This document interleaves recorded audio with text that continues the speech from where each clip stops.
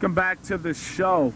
It's hard to believe that there can be this much junk hanging out in the river. Hard to believe this river was once blue at one time. We need to get this cleaned up.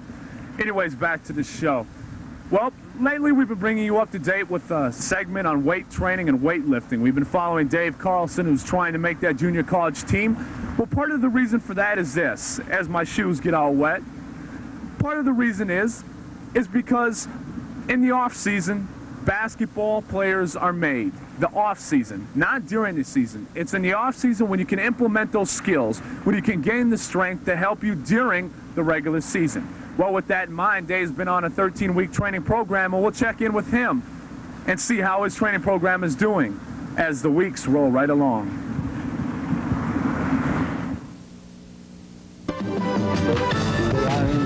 Number of that 46 up there where the people were actually given formal hearing. 3/4 of the people that you're looking at up there were in grades 11 and 12.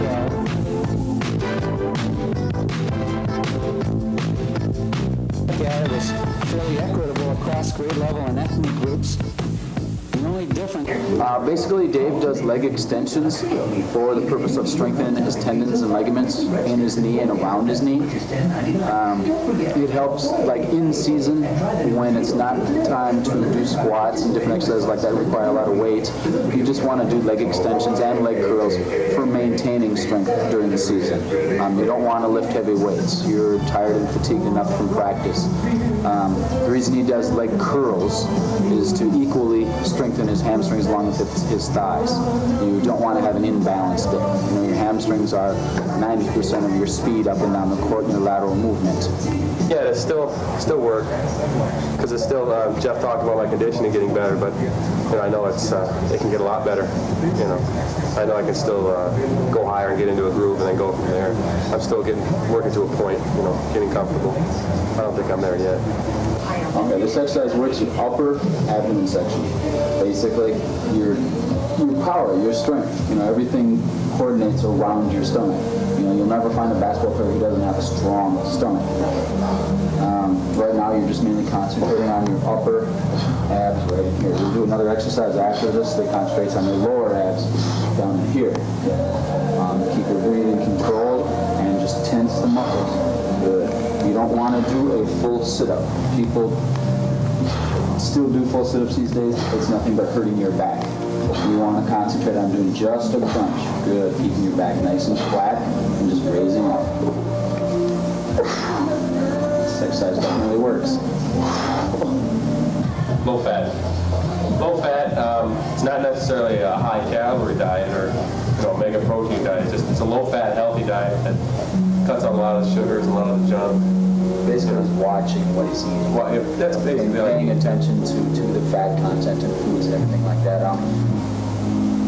On a diet, I don't really recommend people dieting, especially the average person eats normal. The main thing is just to watch what you eat. If you go out to a restaurant and instead of ordering a large fry, order a small fry or something. I mean, you can't change a person's nature. You know, you can't take a person who's used to drinking pop and everything and saying, okay, no more pop now.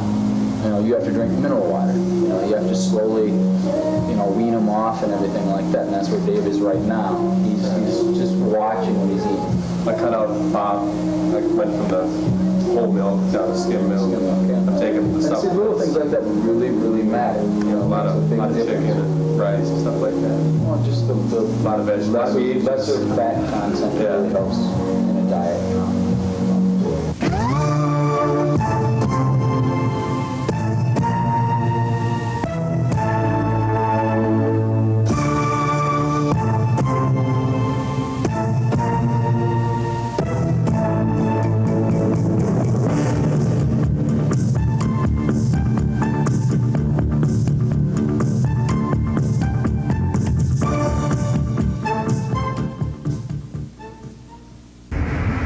Well, Dave coming back after taking some time off to get himself together from the injury, recover from his hip injury.